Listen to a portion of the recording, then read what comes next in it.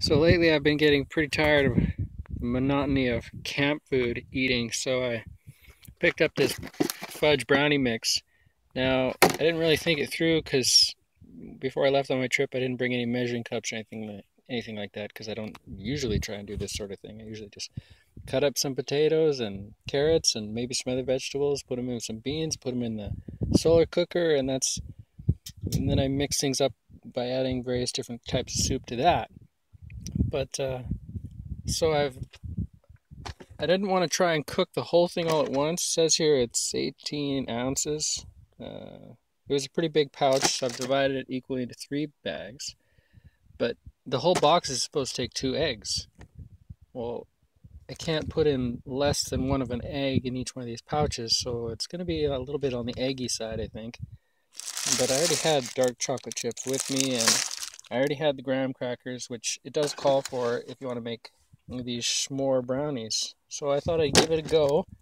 It says the cook time is 55 minutes at 350 Fahrenheit.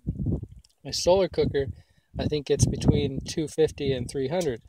The temperature doesn't really matter. It doesn't need to get to that Fahrenheit because anything over 200 Fahrenheit starts cooking anyway. It'll just take longer. And that's good because I'm going to be gone for several hours. So hopefully when I get back it isn't a terrible disaster. I'm kind of expecting a mess, but hopefully it works out. I don't know if I'm going to be able to grease the pan. So I might just skip that bit. So I mixed up the batter, got all nice and smooth, and then I added some chocolate chips and some bits of graham cracker. It's looking pretty good. I think the consistency is about right. Doesn't seem to be too much water. I don't know about the oil content, so now I'm going to attempt to pour it. There it is. It looks nasty.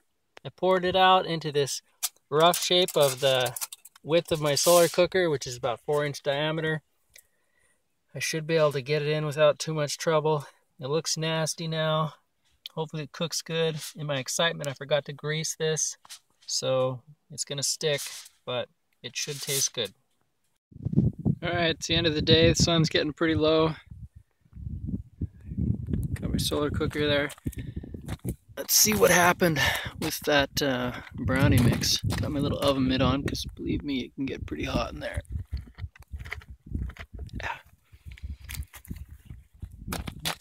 Close it up because I'm still cooking some potatoes.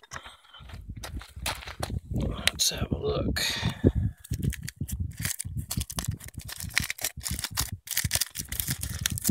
Feels like it's cooked.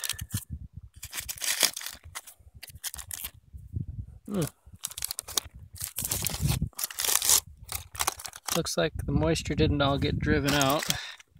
You can see the graham crackers in there. Looks like it's going to peel away pretty easily from the tinfoil. So I'm going to say that turned out good because it smells good. It smells really good.